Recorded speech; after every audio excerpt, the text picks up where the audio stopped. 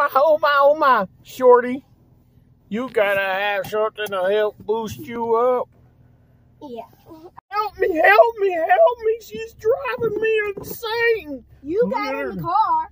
Literally driving. I'm not that bad. We all know it. I gotta buckle up. Well, buckle up. Mercy me, mercy me. I'm taking her down the scenic route. I don't even know where I'm at. Ooh, she's lost. She's driving 40 in a, it just now reduced down to 45. Oh my gosh, are you going to die? Horses. Oh, wow. Now this time is a real life serious moment. While she's driving, a car actually came halfway on our side, and she had to go into the grass to avoid getting hit head on. She did not go into the ditch line, and we did not get hit head on. She thought for a second, she's like, I didn't mean to panic. I'm like, you didn't panic because we didn't hit them, and we didn't end up in the ditch. So she actually did good. Scared me, though. Scared me really good. I just knew they was on our side, though.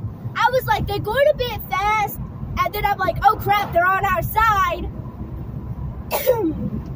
If I had a dash cam, I'd be able to share the moment, but I got tired of the dash cam constantly coming loose. Oh well. Let's go for more driving adventures. Except for tell the people to stay on their side of the road. Yeah. Well, that one's not on their side either. Well, they're in front of us going forward. Yeah. Survived. We're home. Yay! We was going to get on the interstate, but I decided not to take the back roads. And I saw a lot of interesting things. Thought we was lost. I knew where I was at. I did. I'm driving. I should know where I'm at. She'll be ready for the interstate soon enough. Once I start actually driving 50 instead of 45. 55, at least 55. 55, yeah. I gotta practice that speed. Okay, have a blessed day. Bye. I'm gonna go in and relax.